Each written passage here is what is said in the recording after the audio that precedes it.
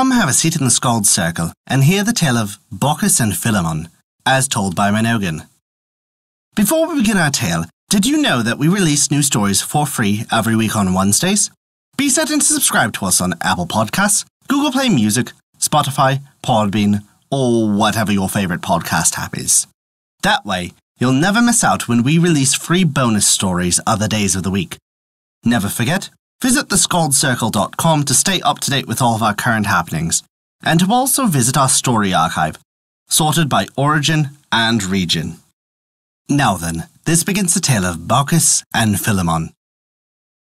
In the hill country, there were once two trees which all the peasants near and far pointed out as a great marvel, and no wonder, for one was an oak and the other a linden, yet they grew from a single trunk. The story of how this came about is proof of the immeasurable power of the gods, and also of the way they reward the humble and the pious.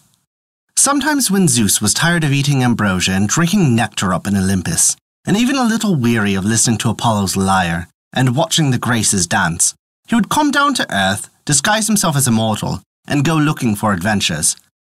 His favourite companion on these tours was Hermes, the most entertaining of all the gods, the shrewdest and most resourceful. On this particular trip, Zeus had determined to find out how hospitable the people of the land were.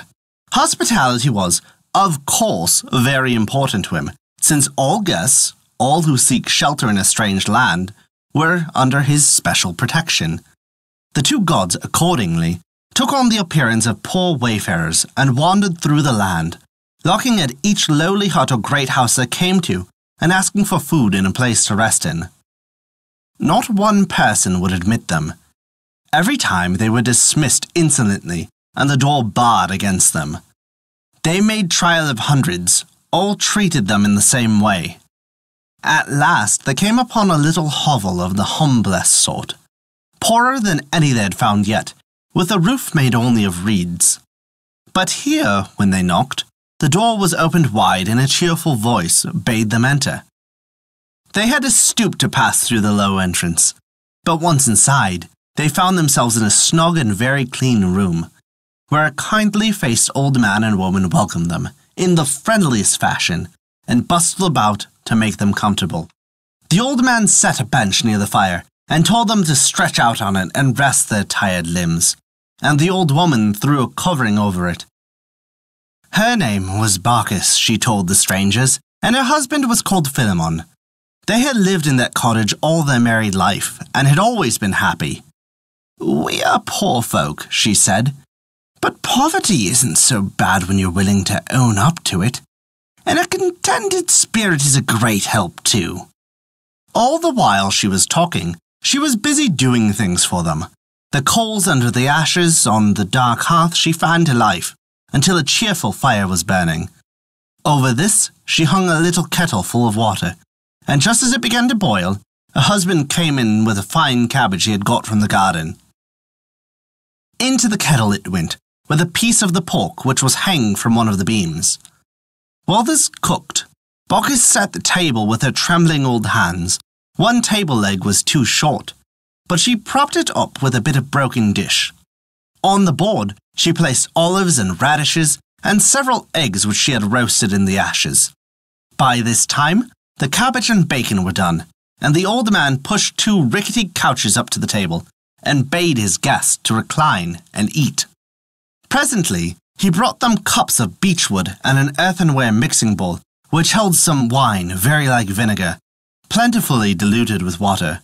Philemon, however, was clearly proud and happy at being able to add such cheer to the supper, and he kept on the watch to refill each cup as soon as it had been emptied.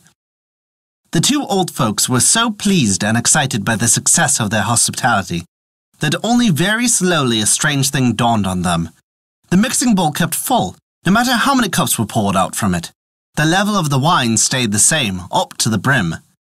As they saw this wonder, each looked in tenor at the other, and dropping their eyes they prayed silently. Then, with voices trembling all over, they begged their guests to pardon the poor refreshments they had offered. "We have a goose," the old man said, "which we ought to have given you lordships. But if you will only wait, it shall be done at once." To catch the goose, however, proved beyond their powers. They tried in vain until they were worn out, while Zeus and Hermes watched them greatly entertained. When both Philemon and Baicus had had to give up the chase, panting and exhausted, the gods felt that the time had come for them to take action. They were really very kind. "You have been host to gods," they said, "and you shall have your reward. This wicked country which despises the poor stranger will be bitterly punished, but not you."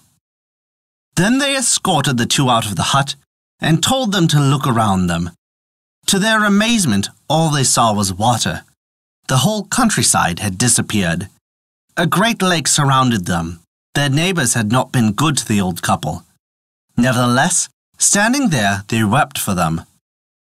But all of a sudden, their tears were dried by an overwhelming wonder.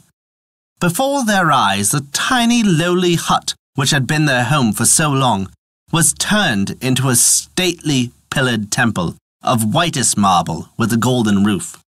"Good people," Zeus said, "ask whatever you want, and you shall have your wish." The old people exchanged a hurried whisper. Then Philemon spoke. "Let us be your priests guarding this temple for you. And, since we have lived so long together, let neither of us ever have to live alone. Grant that we may die together." The gods assented, well pleased with the two.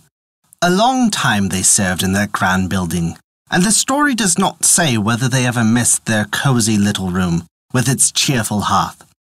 But one day, standing before the marble and golden magnificence, they fell to talking about their former life, which had been so hard and yet so happy.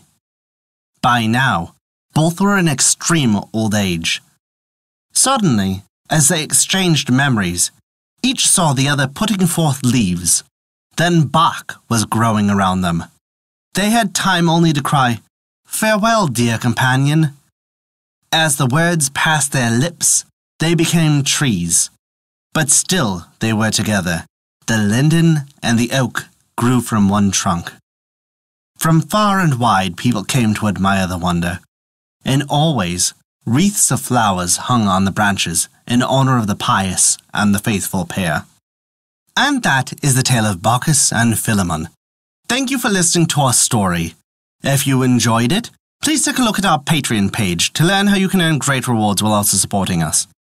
We appreciate even the smallest of contributions, as they allow us to continue to release new stories every week for free on Wednesdays, and also provide you with bonus stories for your listening pleasure.